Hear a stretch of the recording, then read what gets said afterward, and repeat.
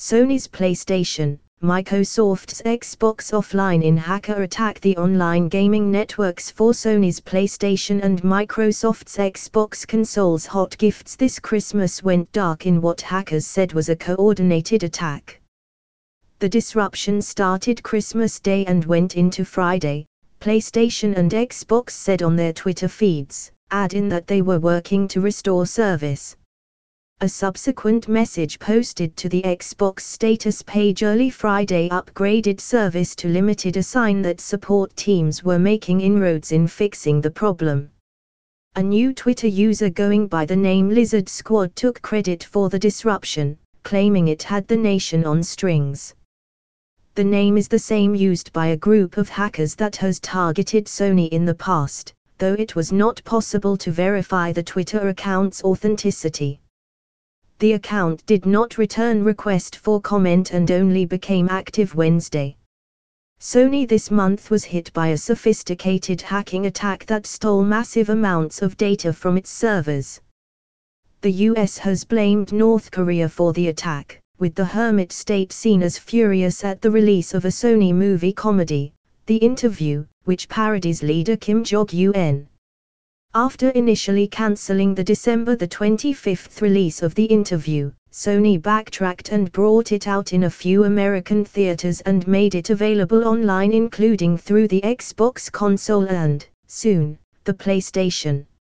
Sony's @PlayStation Twitter account said Friday, "We're aware that some users are having issues logging into PSN. Engineers are investigating." Its @Ask PlayStation Twitter account wrote early Friday, a day after the difficulties began, "Our engineers are continuing to work hard to resolve the network issues users have experienced today. Thanks for your continued patience." Meanwhile, Microsoft on a site for its Xbox customers pleaded with its game fans to be patient. "We're aware of this issue, and we're working to find a fix ASAP. We appreciate your patience in the meantime, and we encourage you to retry signing in when you get a chance. We'll update you as soon as we know more," the message said. While a direct connection between the interview and the service disruptions could not be confirmed, some gamers were convinced a link exists. "I blame that darn movie The Interview," wrote a 2009 man on a PlayStation community forum message board. "It's the gift that keeps on giving," he said. Another poster to the same forum said he was getting fed up with the game world's vulnerability to repeated denial of service, DOS, attacks. A DDoS attack is like a semi-truck driver intentionally jackknifing his rig on a busy interstate and shutting down traffic for a few hours, said one gamer, who wrote under the name Shadowfax. Game users also took to Twitter to vent their frustration. "After this Christmas, #Lizard Squad is forever on the naughty list," one frustrated gamer fumed.